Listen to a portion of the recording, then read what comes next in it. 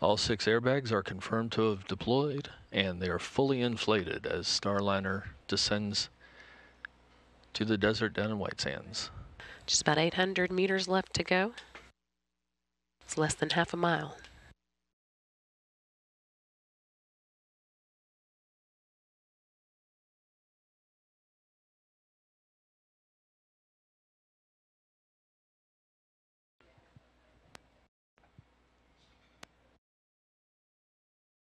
And Starliner touches down in the desert in New Mexico. An historic landing in White Sands, New Mexico concludes the first flight test of Boeing Starliner spacecraft. The first time an American-made, human-rated capsule has landed on land. That took place right at 6:58 a.m. Central Time, 2 days, 1 hours, and 21 minutes into Starliner's mission. Congratulations, Starliner. Congratulations, indeed. Flawless flight back to Earth. Good landing this morning. Now the spotlight's going to shift a little bit to the landing recovery team waiting for it out there in New Mexico. They have to wait for clearance before they start heading over to the vehicle, but Starliner has touched down at White Sands successfully this morning. Main chutes are jettisoned. That'll keep those chutes from pulling Starliner away as the landing recovery team is looking to make their way toward it.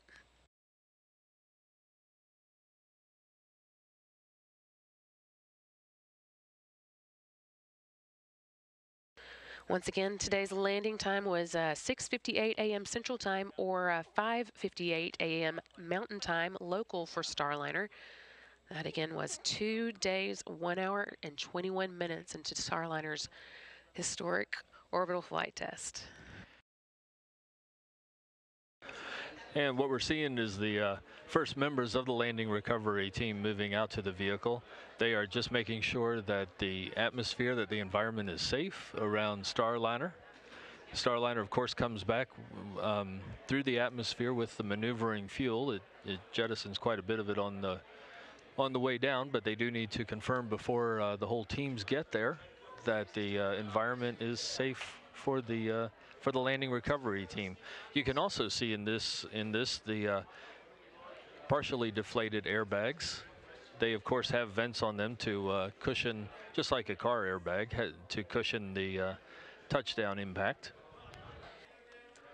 And while we have Tori Wills-Pedrati and Jim May over in the studio, Tori and Jim, you're seeing now the visual light imagery coming in from White Sands. We see the landing recovery team, the first elements getting close to the vehicle, but you've seen the details of the hatch, the details of the upper structure.